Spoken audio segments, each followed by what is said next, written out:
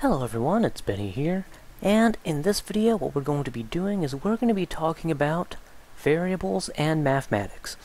And don't worry, we're not going into any big fancy math, just basic arithmetic, addition, subtraction, multiplication, and division. And that's it. No algebra, no trigonometry, no calculus, nothing like that. Very basic math. So, let's start with the variable. Now, this starts with what a computer is. And a computer, more or less, is an information processor. So, if you think about that for a moment, it makes sense that at some point or another, you're going to need some way of keeping track of and organizing that information. You'll need some way of determining what information is representative of this thing and what information is representing this thing, and some way of being able to go back to different pieces of information at different times. And Java has a really simple solution to that, and that's something called a variable. Now, a variable is more or less the exact same thing as a variable in mathematics. It's a little bit different, but for our purposes here, it's the same thing. And that's Java's way of keeping track of information. Now, there's 3 steps to creating a variable, and I'll just create it right here above the output line for James Woods and Hello World. So, how do we create a variable? First, we'll need to tell Java what type of variable we're creating, because we're dealing with a computer, not a calculator here.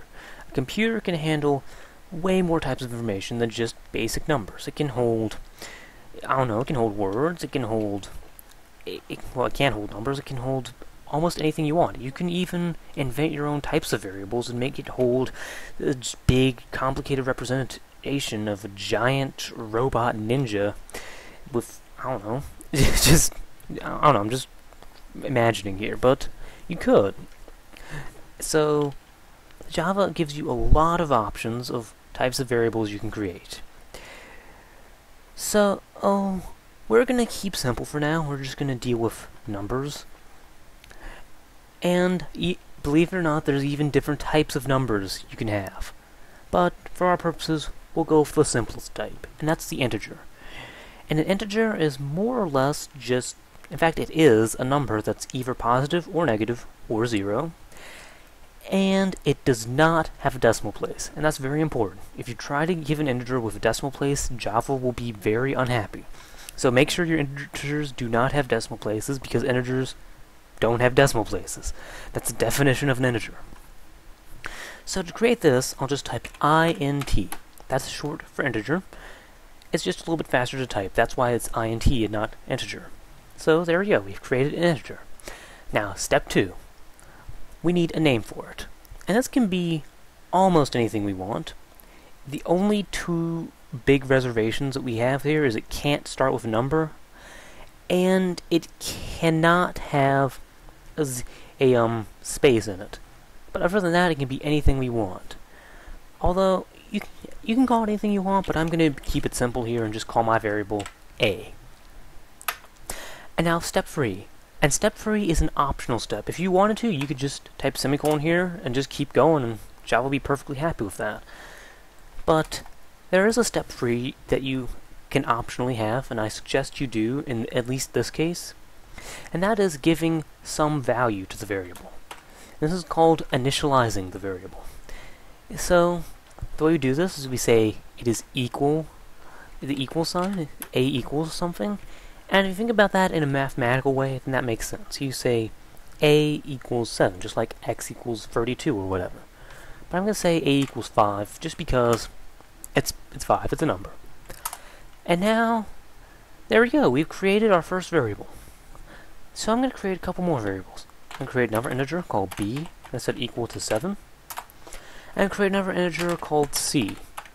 And it's going to say c equals something a little bit different. Now, I said we're going to talk about math in this video, and this is where we're going to do it. So, Java has very simple support for the, I shouldn't say simple support, but it has a very simple way of doing basic math. You just type plus, or minus, times, or divide by. And these are the 4 mathematical operators in Java.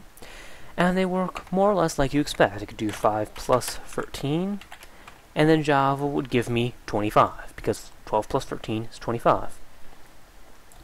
I could do 5 plus 7, and that would give me 12. Or, since we have variables here, I can do a plus b. That will also give me 12, because Java is recognizing that we're talking about variable a and variable b when we type a and b. So, Java's smart enough to put it together and say, oh, he wants us to do a plus b, which is 5 plus 7. And then, so that's what c equals. So there we go, that's the basics of math. Now we're going to talk about something called string concatenation, which is really big and fancy sounding, but it's actually very, very simple. So first off, what on earth is a string? A string is sort of shorthand for a string of characters, and it's not necessarily words because you can have things like exclamation points in a string, and when you put something in quotations like this, that's a string. So, there, nothing fancy. Now concatenation. That means taking strings and putting them together to make bigger strings. So, not all that complicated in the end, but it just takes a little bit to put together. So before we do that, I'm just going to print out C. And this by itself is valid, and note, it does not have quotations here. And this is the way Java determines if we're talking about a string or some term we've invented that we want Java to print out, or if we're talking about a variable. And that's why we had to have things in quotations in the last video. But this time we have a variable called C. We want to print out the variable, not the letter C, so we're just putting in C. If we click Run, you notice 12, so our math is being done correctly. So now let's make this a little bit more interesting using string concatenation. The way you concatenate strings is with the plus sign. And you might be thinking, wait, I thought plus did addition. And you're right, if I wanted to do a plus c here, for example, then Java is doing addition. There you go, 12 plus 5 is 17. So the way Java knows if we're doing string concatenation and not addition is if we have something in quotes that we're adding to it. So if I just do something like c equals, and then do plus c, then Java knows that I'm doing string concatenation and I'm not trying to do some sort of very weird math that involves letters. Although I must admit, it would be pretty interesting if Java did try and do actual math with this. But fortunately, Java's smart enough to know that, oh hey, he just wants to add the number c as part of the string. So there we go, we've done string concatenation. And now let's make this message a little bit more interesting. So I'm going to do a plus, and in here, I need to explicitly add spaces because Java does not add spaces. So a plus, I'm going to add plus sign, and then I'm going to add equals sign, and there we go. Now it's displaying it like a mathematical equation because it should display whatever a is equal to, which is 5, then a space, a plus sign, a space, then it should display, I forgot b, then it should display b, which is 7, and a space, and equals, and a space, and it should display c. So display it like a mathematical equation. And it does. 5 plus 7 equals 12. So there we go. Congratulations. You've successfully created the second least interesting program you'll probably ever create. But that's okay, because in the next video we'll start doing a little bit more interesting things.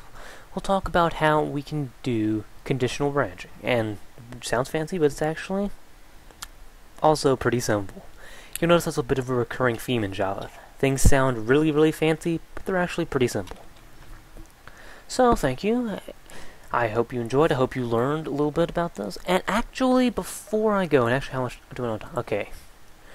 Before I go, I would like to show off just the other operators, like time. So, a times b equals 35. A minus b. So, 5 minus 7 equals negative 2. And now the interesting one, a divided by b. A divided by b equals 0. And if you know anything about math at all, alarm bells should be going off because 5 divided by 7 most certainly does not equal 0. But this actually has to do with us declaring our variables as integers. An integer is, by definition, is the variable without decimal places that's either or 0. So by definition, an integer cannot have any decimal places. When we do a divided by b, that is doing 5 divided by 7. 5 divided by 7 gives you a number with decimal places. And, well, we're doing math with integers, though. And integers can't use decimal places. So what Java does is it makes its best guess. And it can't do, do rounding, so it's just doing whatever it is, and it's basically just chopping off whatever the decimal place is. So 5 divided by 7 is 0 point something or other. Java says, yeah, I can't handle decimal places, just ignore that, it's 0. So that's how we end up with 0. So if you want to do math that involves division, you will more likely than not want a variable type that has decimal places. So that's something important to note before we go.